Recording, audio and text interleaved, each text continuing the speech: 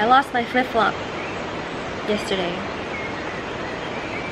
I was over at the river and I actually recorded it too, so I'll show a little footage. I was over at the river and I was wearing my flip-flops into the river because I thought, oh, there's rocky rocks and some of them are slippery and maybe there's a creature I might step on, so I want to protect my feet, bottoms of my feet, by wearing my flip-flops in the river. It is a river and it is flowing, so you can hear it right now too.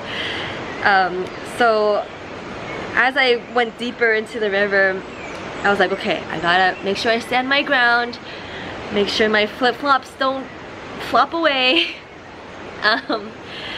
And I felt it, especially my right flip-flop in particular. I felt it like kind of flopping almost off of my foot. I was like holding for dear life with my toes on the flip-flop, on the little thong part. And there was a few times I almost lost my right one. And then funnily, it was the left one that I lost. First it slipped off and then it was within range, so I tried to reach for it. I was very close. I haven't looked at the footage yet, so maybe we can see it, but I was very close. I reached out to it and then I didn't get the grip and then it floated away and I watched it float away. Gone. I was trying to see if it would get caught on a rock eventually, but it didn't.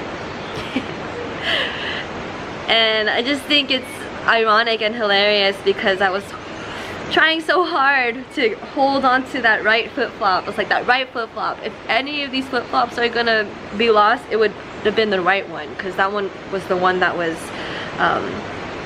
closest to, so the water was going this way and I was facing, yeah, anyways. The right one seemed the most vulnerable in terms of getting swept away. However, it was the left one that I ended up losing. So what can we get from this? Maybe it's when we hold on to one thing so hard, we're so like fearful of losing this one thing, we might end up disregarding or not paying attention to something else and lose that in a sense. Yeah. Yeah, so just, I guess, there's a lot of things I got from this experience. Letting go, you know, being unattached to especially our physical things. Also to just, and letting go not just in that aspect where when I lost it, I let it go because like, what can I do? There's nothing I can do. But also, I could have let go sooner. I could have just took off my flip-flops before I got into the river, because afterwards, when I lost the flip-flop, I ended up not having, I took off the other one and, you know, I was fine being barefoot in the river.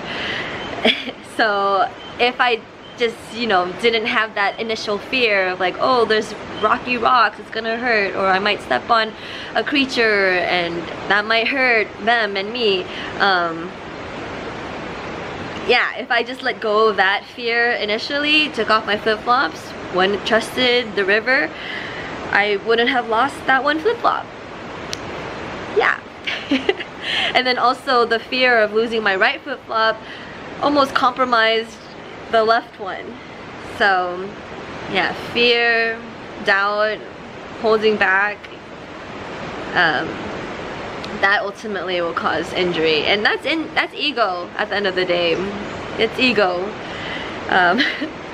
Fear, those conceptions that like, oh, like, I don't know, I grew up having shoes my whole life, so I had that condition of like, oh, I need to protect my feet, but I was totally fine. And a blessing after this loss, after just going full barefoot, hanging out in the river, I was able to grip the rocks and climb on the rocks better and more confidently even, because with the flip-flops, I think there was still that potential to slip, not just in the flip-flop but also like on the rocks on the other side, because the flip-flops I had were rather cheap and so they were not made for climbing rocks. So that was a nice experience to just be able to like climb. I actually went further down the river because of this, because I was able to grip onto the rocks better and be more confident in that way. So that was a blessing. I was able to connect more. So even in the loss, there was something gained. Yeah, in the loss, there was something gained. Endings are beginnings. You can't be lost. Wait, you can't be found if you weren't lost. Wow. But yeah, that's my story for today. I lost my flip-flop. Lessons were learned, realizations were learned, downloads were downloaded. But yeah, that's my whole spiel. Walking back was another journey too. So I kept the right flip-flop and then my left flip-flop. So the trail to get to the river, it's kind of rough terrain and it's very foresty, or as my mom says, gubati. Gubat is forest, and she says gubati, so it's foresty. And so, yeah, my right side had my flip-flop, and then the other side I had a plastic bag. I tied a plastic bag around it in order to, I guess, in case I stepped on any plants or anything stingy, but it didn't really protect me from like the terrain in terms of like the leaves, the sticks, the rocks. I felt everything. I felt everything.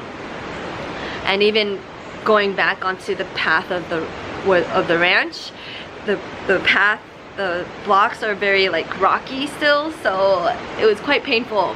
But you know, I guess that's my karma, you may say, for holding on to those flip-flops. Attachment brings pain, suffering. So let go. You don't need the flip-flops. Let go.